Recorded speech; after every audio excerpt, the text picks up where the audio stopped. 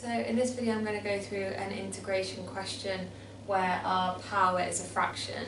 So the question here is integrate x to the power of 2/3.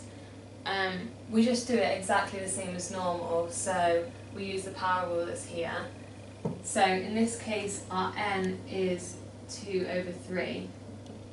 So we add 1 to that power and then we divide it all by our power plus 1, and then we have our constant of integration there as well.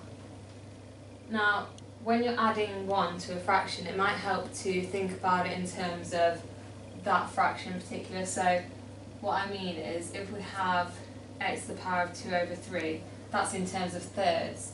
So if you're adding 1 to it, I'll write it as 3/3, because that's the same as 1, and it just helps us to see more clearly how that will be written when we tidy it up. And then the same here, so we have 2/3, and I'm going to add 3/3 to it. And then our constant of integration stays the same there as well.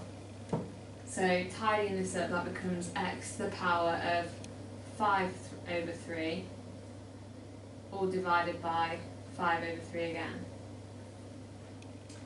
So I can rewrite this as x to the power of 5/3 divided by 5/3 like that. And we know that when you're dividing by a fraction, it's the same as timesing by the reciprocal of that fraction.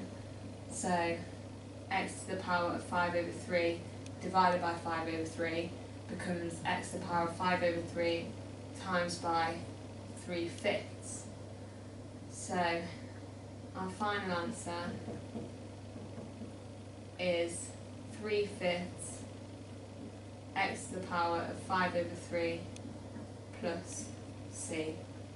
Or you can rewrite this as 3x to the power of 5/3 all over 5 plus c.